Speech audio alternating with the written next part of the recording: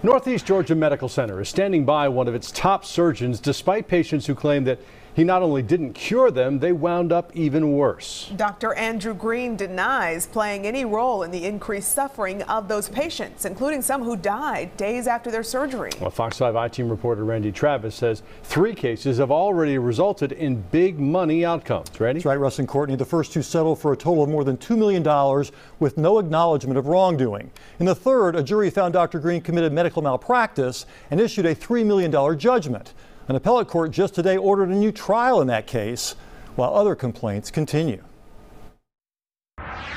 She was a good girl. She was my only girl, and I loved her. She didn't deserve to die. 6 years after that death, Susie Mitchell's mom still can't talk about what happened without plenty of tissues and tears. How could a 43-year-old mother of 2 go into surgery to remove a benign growth on her ovary, yet die at home days later after suffering through constant pain? It was a horrible way for her to die. An autopsy later found that Susie died from complications from a perforated small intestine, the cut allowing her digestive system to leak toxic fluid into her abdomen. Well, last year, a jury ordered her doctor and North Georgia Health System to pay her family $3 million. That doctor? Well, one of the hospital's star surgeons. I'm the only one here who does what I do. In this promotional video, Dr. Andrew Green explains how he's one of the few gynecological oncologists around who uses laparoscopic or robotic surgery.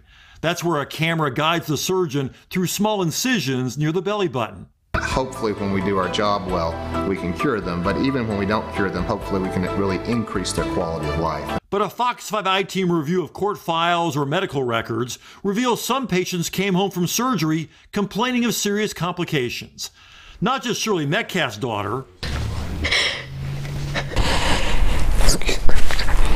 Surgical cases that touch everyone in this room. That 1 year was the worst year of my life.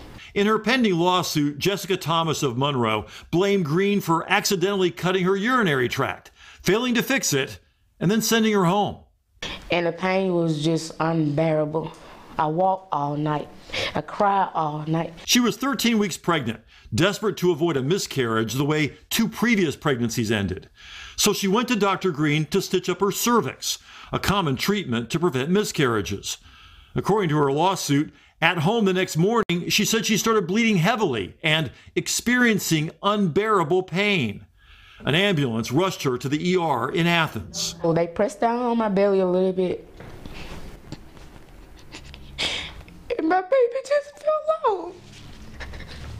Her lawsuit accused Green of severing her right ureter during the surgery.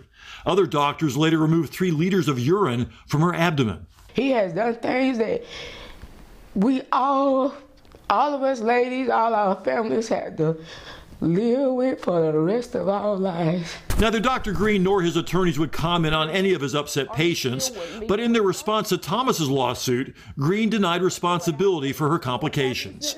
In a statement to the I-Team, a hospital spokesman said, Dr. Green and NGHS prioritize patient safety. Dr. Green is a highly skilled and specialized surgeon who frequently operates on advanced cancer patients who are at increased risk for complications. He gives them a fighting chance to beat the odds, while being sure they understand the inherent risk of surgery, and has extended or saved countless lives. And of course there is a margin of error. He's a human, but you need to follow up with your patients to make sure that you mitigate or lessen the error, but he didn't do that. He cut a piece of my bowel and did not find it and sewed me up. Karen Penix was in a medical coma for 10 days following her surgery to remove a mass from her pelvic area. In her pending lawsuit, another doctor noted Green's cut allowed waste to leak into her abdomen. The Lilburn businesswoman developed sepsis and kidney failure. This isn't a doctor that says, oh, I made a mistake, I'm so sorry. In this video deposition for the Penix case, Green again denied responsibility. When you're in a complex operation, occasionally you cut something you don't mean to. He says he didn't do anything wrong. I don't think I have a little man running inside of me cutting my bowel. It happened here, and I got sick. There's only one person, and he has to accept that. One of the other women in that room says she plans to file her lawsuit soon on behalf of her mother, a patient of Dr. Green's who died in January of this year. And as for that $3 million judgment that was set aside by the courts, it was on technical grounds. The appellate courts said that it should have been Susie Mitchell's estranged husband who filed the lawsuit, not her mother and her children. I've reached out to their attorney to see if he's going to refile, and not heard back yet. It's interesting. And in the statement we heard from the hospital spokesperson, they made it really clear that they're standing behind him. Yeah, it is very clear, Courtney. They really believe strongly in his abilities, in his performance there.